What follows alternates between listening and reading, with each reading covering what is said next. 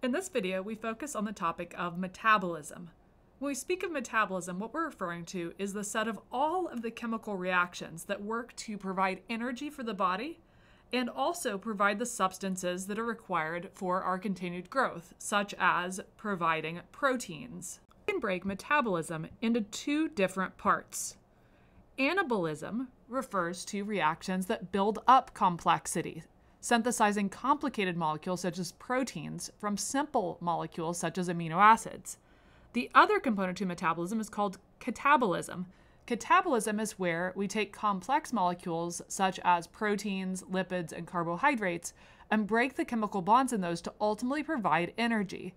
Throughout the next several videos, we're going to be looking at a variety of processes related to anabolism and catabolism. In this particular unit, we are going to focus on just an introduction to these two processes to set the stage for later on.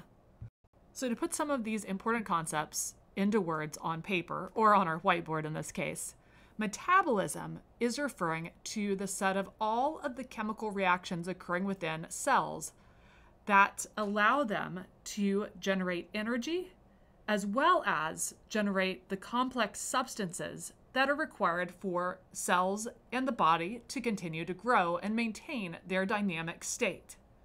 We break metabolism into two components. Those two components are anabolism and catabolism. Anabolism refers to chemical reactions that build complexity. In other words, they take simple materials such as glucose and join those molecules together via covalent bonds to form more complex molecules such as glycogen, starch, and other so-called complex carbohydrates that are used to store energy within the body. Similarly, amino acids link together to form peptides or proteins, and those proteins, as we learned previously, carry out a variety of functions in the body. Likewise, lipids producing molecules by taking simple fatty acids and linking those to glycerol to form triglycerides for transport and storage within the body.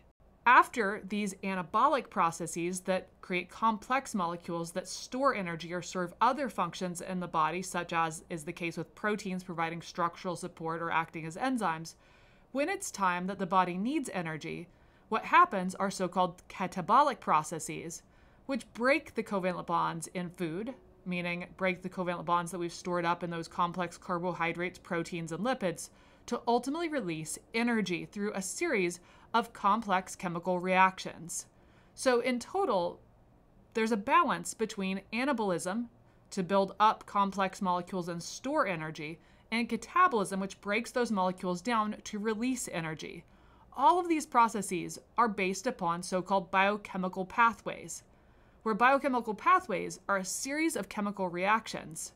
These chemical reactions occur in a specific order, catalyzed by enzymes, to carry out a single major function, such as energy generation. So in other words, when the body is generating energy, it's not just one chemical reaction that takes a carbohydrate and releases energy from it. Instead, it's a whole series of reactions that have to go in a specific order and are very closely regulated by the body in order to control the release of energy at the proper time, so that if we're engaging in really intense activity such as a vigorous run, we can accomplish that. Likewise, if we're sleeping and need a certain amount of energy for that, but not so much, the body can provide that energy as well through closely regulating these anabolic and catabolic biochemical pathways. For the rest of this unit and the next several videos, we're going to focus primarily on catabolism. That is the process by which we take complex molecules and break them down in order to yield the energy that's necessary for the cell. We focus on catabolism because we've already looked at anabolism in earlier videos as we explored how we generate proteins, how we generate triglycerides and other lipid-based molecules, as well as how we generate polysaccharides from monosaccharides. So looking at catabolism, we're going to start with three classes of molecules: proteins, polysaccharides, and our complex lipids. Three main classes of molecules that we obtain dietarily and can use for energy. These are also three classes of molecules that we store within our body and can break down. The chemical reactions that occur through catabolism to yield energy are the same regardless of whether these molecules are consumed through our diet or whether they have been stored within our body. Let's take a look at some of these key processes. In general, the reactions that we use to break down complex molecules and form energy occur within the cell. So I'm showing here an illustration of the cell membrane in yellow to indicate that each of these molecules, proteins, polysaccharides, and lipids, enter the cell, and that is where the reactions of catabolism generally take place. Once these molecules are within the cell, they encounter enzymes that degrade them and do some oxidation reactions to ultimately transform these complex molecules, shown at the top, into these simplified molecules in the second row, namely the amino acids, the monosaccharides, and the individual fatty acids. Generalize everything up to this point as digestion, where we're taking complex molecules and through generally what we refer to as hydrolysis reactions using water to break covalent bonds and release these individual monomeric units. These molecules, amino acids, monosaccharides, and fatty acids, are then subject to what we refer to as degradation processes. In degradation, these molecules are broken down into even smaller molecules and generally broken down into a small set of different molecules, including as a primary molecule, acetyl-CoA, which I will show the structure of here and now.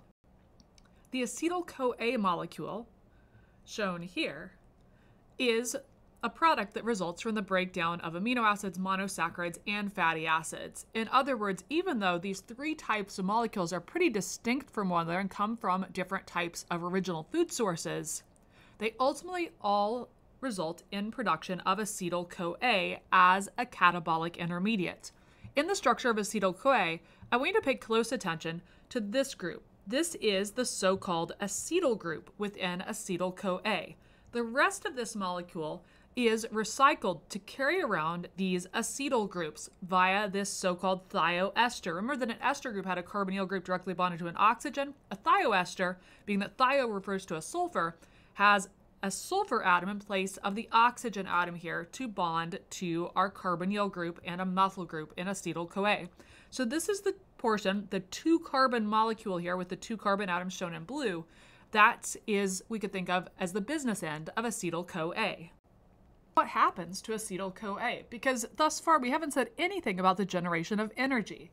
Well, acetyl-CoA goes through biochemical cycles such as the citric acid cycle and followed by electron transport and oxidative phosphorylation as processes that ultimately yield a molecule referred to as ATP, adenosine triphosphate. ATP is an energy storage molecule that through the breakage of high energy bonds will release energy that can drive other chemical reactions in the cell that require energy. So our next stop on our journey of catabolism is taking a closer look at the ATP molecule and how does that act to provide energy. We will tackle that topic in the next video, so stay tuned. To recap what we've learned here, we can break the process of catabolism into 3 different stages. Number 1, digestion, taking complex molecules such as proteins, polysaccharides, and lipids that are either from our diet or stored within our body. Those enter the cell and they are digested through hydrolysis reactions that use water to break covalent bonds and yield the monomeric units. Those monomeric units then get further degraded in the second stage of catabolism to yield a set of ubiquitous small molecules, primarily acetyl-CoA, where the acetyl group we think of as the business end of the molecule that is used in the citric acid cycle to generate ultimately energy through the energy generation phase of the process, which includes both the citric acid cycle and, as a follow-up, electron transport and oxidative phosphorylation to, as the end game of all of these stages of catabolism, provide ATP, a molecule that through the breakage of high-energy phosphate bonds will generate energy available to drive processes within the cell.